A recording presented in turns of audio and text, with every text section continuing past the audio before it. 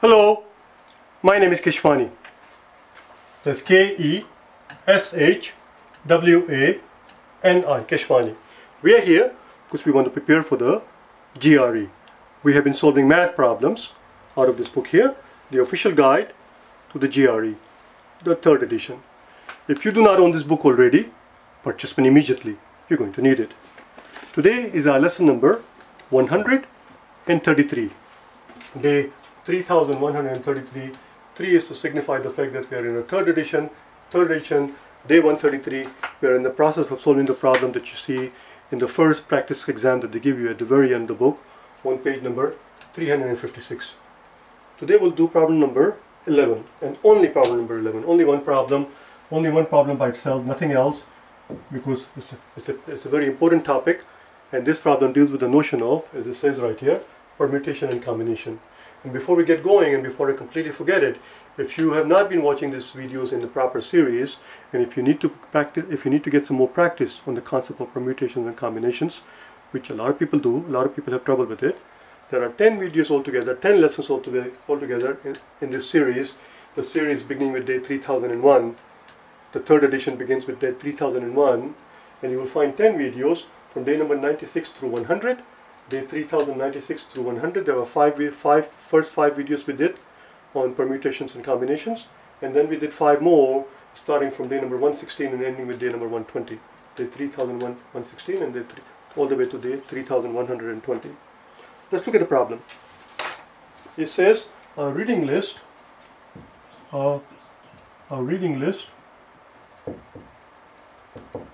consists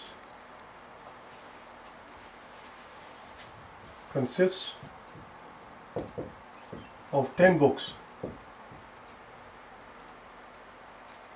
We have a reading list consisting of 10 books. 4 books are biographies and 6 books are novels. 4 books are dealing with some biographies. I was going to say biology, it really doesn't matter whether it's biography or biology, and 6 are novels. So in other words, you just enroll in a course the very first day of the class. You go to the class and teacher gives a syllabus, and on the syllabus there are 10 books listed. 6 of them are novels and 4 of them are about biology. And the teacher tells you that out of these 10 books that you see on the syllabus, you must read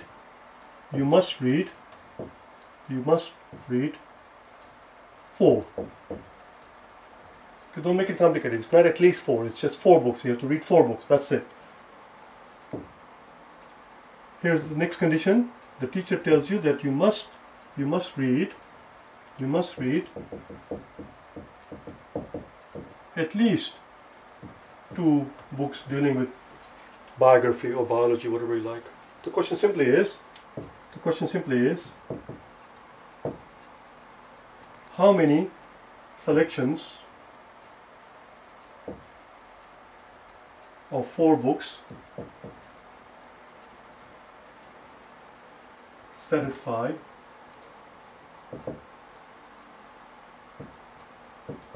the requirements of the course. The requirements of the course being that I have to read 4 books out of these 10 books, and at least 2 of them has to be something dealing with biographies. Let's find out, shall we? Let's find out. Let's do it on the top. We need the room. Let's do it now. We can erase this all of the thing. So, what are the possibilities? Well, actually there are 3 possibilities. I have to read 4 books. That's not a matter of negotiation. We have to read 4 books. So what is up to us? What is under our control, in a matter of our choice, is that at least 2 of them have to be dealing with biography. So if you don't like biographies, in which case you will just read 2 novels and 2 biography. If you actually like biography, maybe or maybe not, but you like biography better than novels, but not that much, then maybe you can read 3 biography and 1 novels. Or if you like the biography a lot, you might decide to read all 4 of them dealing with biography, and none of the novels none of the books that are novels. All we have to figure out now is what are the possible selections? How many possible selections? Let's do it together, shall we? Let's do it together. First thing first. First thing first. Very first question we need to answer here is it, are we dealing with permutation or are we dealing with combination? Obviously the problem itself is not going to say it out loud, oh watch out guys, this is combination, or watch out, this is permutation. They're not going to say that.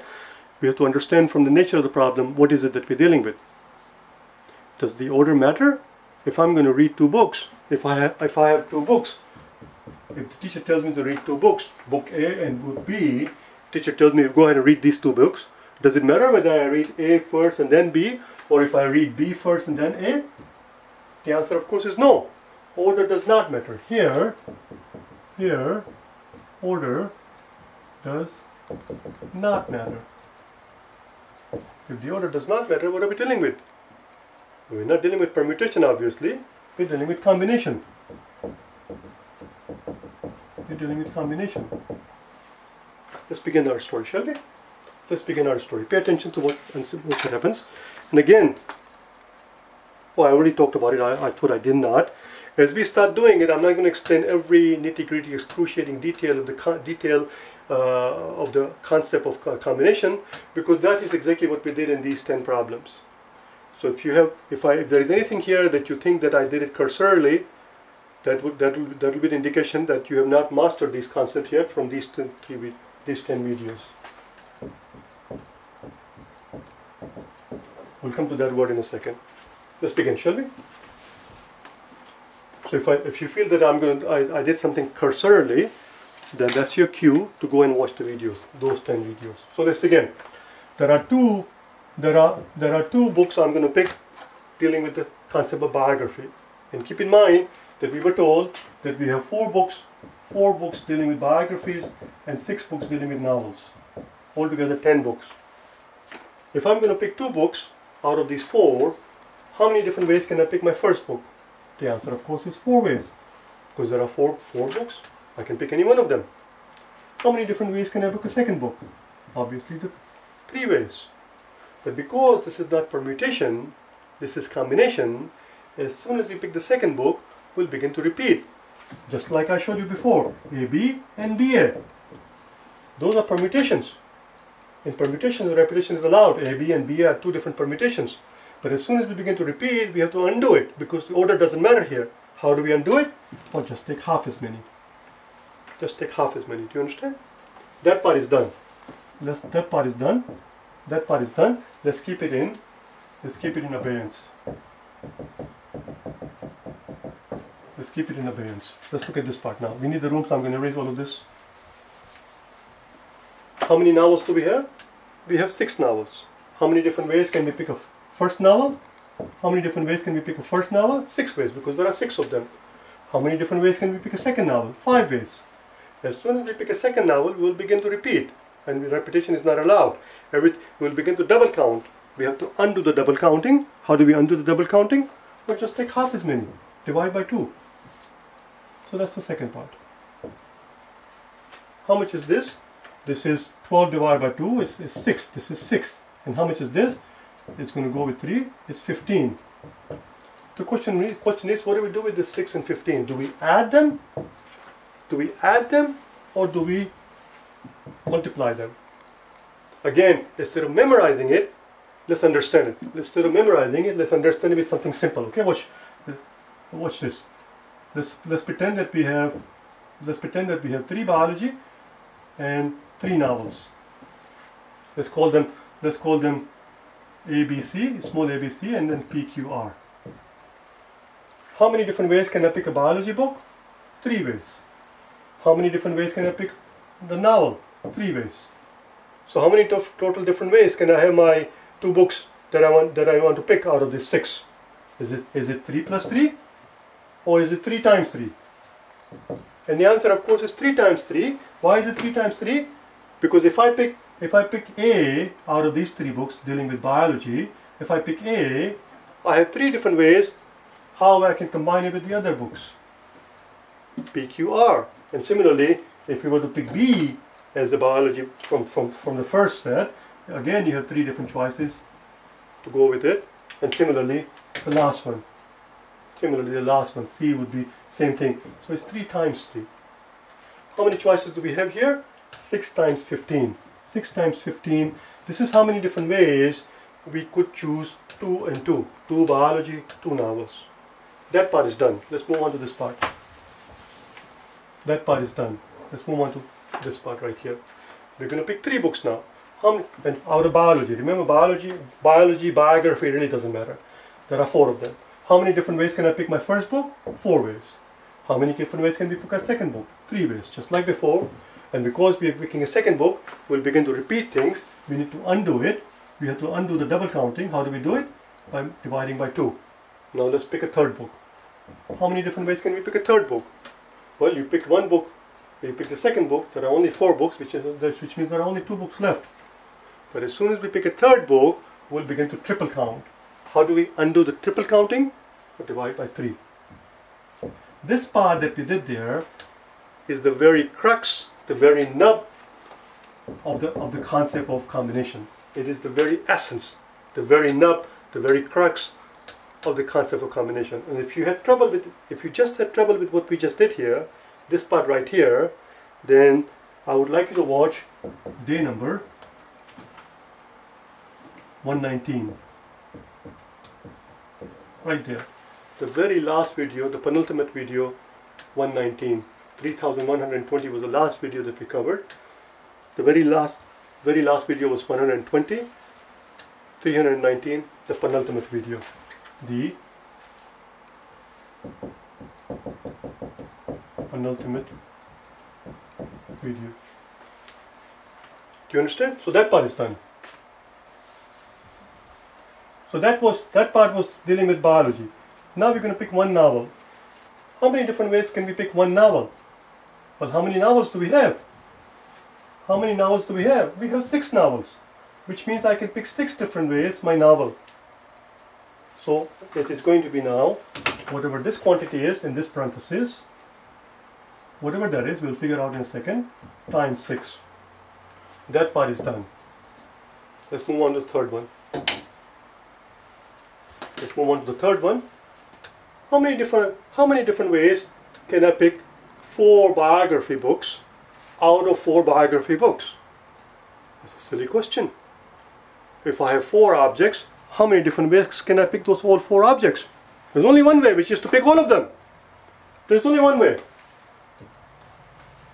And how many different ways can I pick no book? This is just silly. There's only one way, which is don't pick any. So that part really plays no role until the very end. Until the very end we'll see it, okay? Until the very end. But there is only one way to achieve this goal, which is you want to read 4 books and all 4 of them have to be biographies, and because there are only 4 biography books, just read all of them. That's it.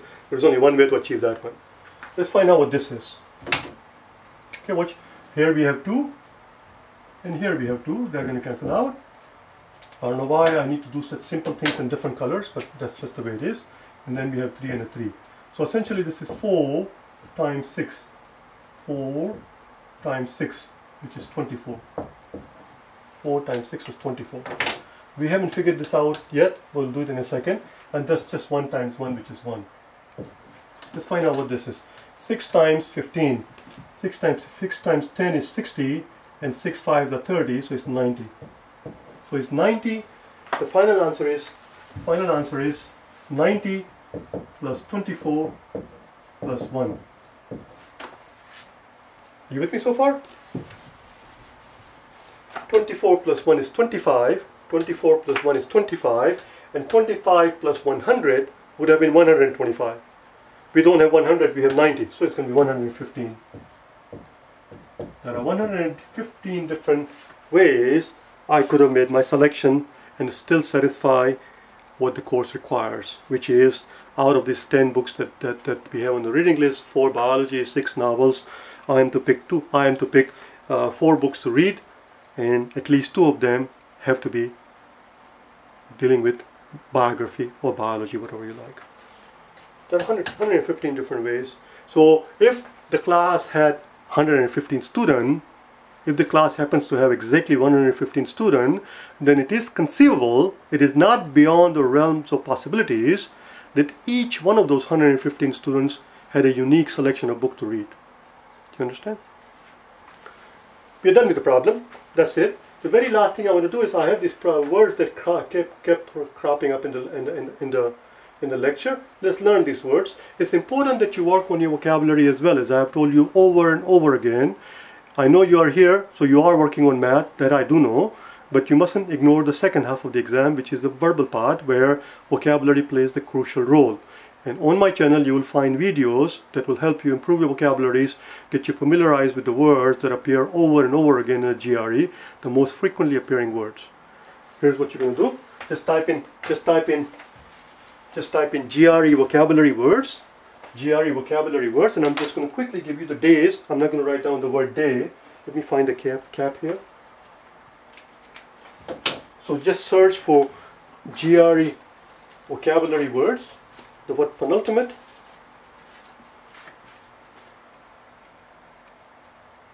number 11. Just type in GRE vocabulary words, day 11, and learn that word. It's just a fancy way of saying second to the last. Then we had the word abeyance, very quickly. What does abeyance mean? To put something in abeyance simply means put it aside, let's not deal with it right now, leave it alone, we'll come back to it later. What does it mean? It means keep it aside, don't deal with it right now, don't worry about it right now, we'll come back to it later. We'll come back to it later. Do you understand? Which is what we did here. Once we figured it out, we didn't figure out the actual number until the very end, because I said let's leave it in abeyance, we'll do it at the end. And that's something we learned on day number 9. The next word was cursory. Cursory. What does it mean? Cursory. Cursory means haste. Cursory means haste, doing something in a hurry. I'm looking at my notes here as to which day we covered it. Day number 22. Except when I said the word, we use it as an adverb. So here it is. Watch what happens. Cursory is an adjective. C-U-R-S-O-R-I-L-Y. When we switch it to I-L-Y, it becomes an adverb. And what I said was, when we were going through this thing, what I said is that in the process of my explanation, if you find that I did something cursorily, if you feel that I did something cursorily, hastily, cursorily, that's how we say it, cursorily, you have to say it slowly.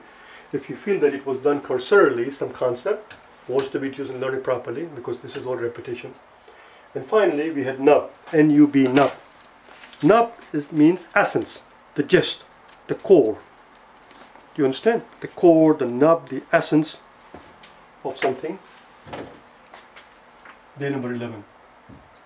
Apparently this word and this word were covered on the same day.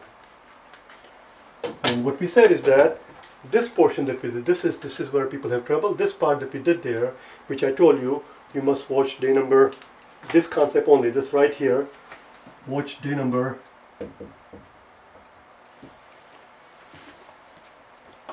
119. 3,119. 3,119. Because this portion is actually the nub of the entire theory of combination, the crux, the gist, the essence, the soul, the main idea, the focus of the concept of combination. Not permutation, combination. I'll see you tomorrow, okay? Bye now.